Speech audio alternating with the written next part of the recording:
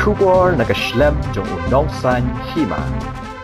Menteri Rangba ke jela Conrad kongkel Sangma ula pentip bahaka bayai debat ke Jingkawang mau kepada jia mentak kembit ke arpu sautrik unaitung hatura kepada jia habar ke slem trikam jong Menteri Rangba kalong ke ke bom sengau tenat. Ya kini Menteri Rangba ula pen sengau habaya keren bat kilat patai kubor haga jingilang kepada penlong bat ki katu kat ni ki seng bahalang ki bala penlong ya ke jingsong syak tengan ha kini ki kendiat sengi bala lenyo bat hadin ke jingya keren kepada yat ke sorkar kala shimnya karai banyak kenduk hanong ba selong banyak keren sani bha Henry kani ka kam shim no orlong kum talarai banyak kenduk no hatura ula ongru ba ha kani ke jingelang ya keren shibun ki kam penroi ha ke baki seng bahalang ki sngo munjur ya ka ka bala ya keren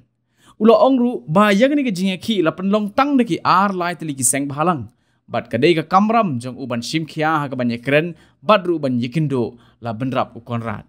Henry hakapor ba kajingnya keren gadang yaj bat kabala jan poi sya kabakut kindit kensan kalami kajing persya bat kajing kenhoi kabanabar balap tha ya kiba persya ban long kiba jai jai de kinong elam jong ki seng bhalang Henry kabalengo kalong ba yagni kajing huri hura la le de ki Briew kibam Ithuh bat kibam juya dan rengkat ru hagi sngi ba penlong ya kajing shong sya thangan bat kibala syok khau yang ru hagajo kapor ba penlong ya kani kajing kawang mau Shushu halor kini ke jingjian kali yang Conrad ula pentip baradep ban ringdur ya barok ki badan kti lingba ki CCTV kamera bana kaliang ka an bat ki bor pulit kin sale ya ka badan kam ha ka ban penshitam ya ki basdang ya kini ke jing yaki. The incident that took place today in Tura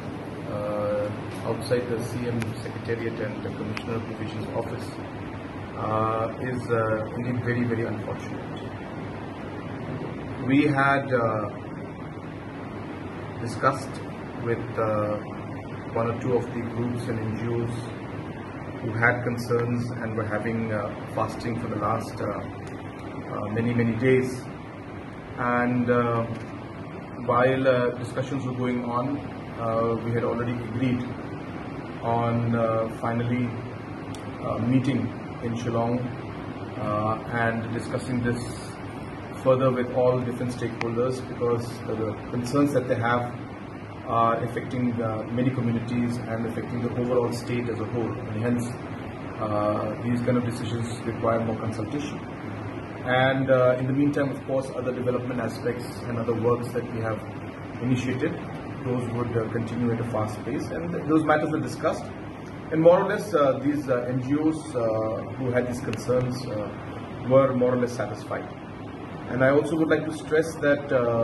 majority of the stakeholders, civil society and the NGOs were not part of this fasting that took place. There were just 2 organizations or maximum 3 organizations that were in this, but 90% of the organizations were not part of this. So even then, I felt it appropriate. And I've always believed that dialogue is important, and hence I made it a point to meet them, and that was what was decided. And so while we discussed everything, after the discussion was almost over, we heard some agitation and some sloganing from outside, and I asked some of the people to go and speak to the people and to their people and tell them to control and not to create any kind of scene out here. But once the leaders, the NGOs leaders had gone outside to talk to these people, they came back to tell us that they have no idea who these people are. They have never seen them here before.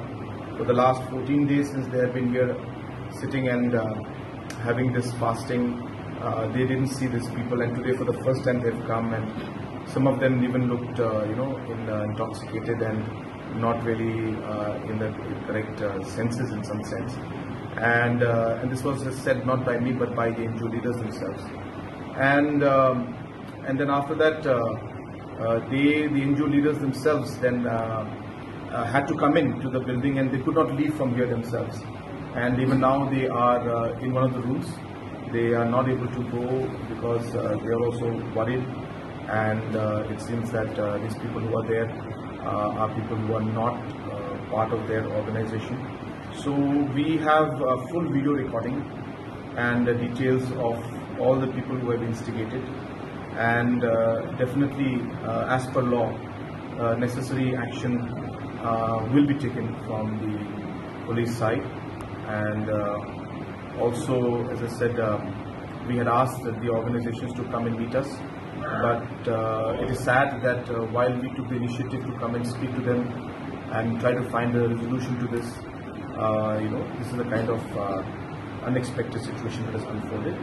But nonetheless, the police has controlled the situation.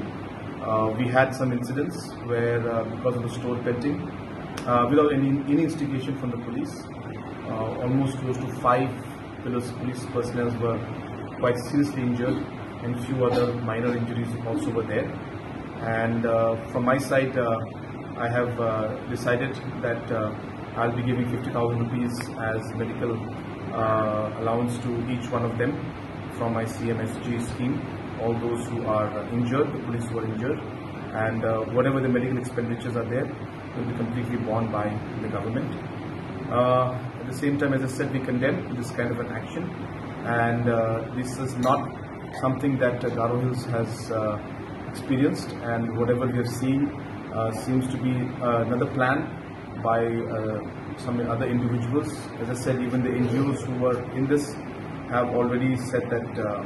they are not part of this, and they are not aware of the individuals who have been involved.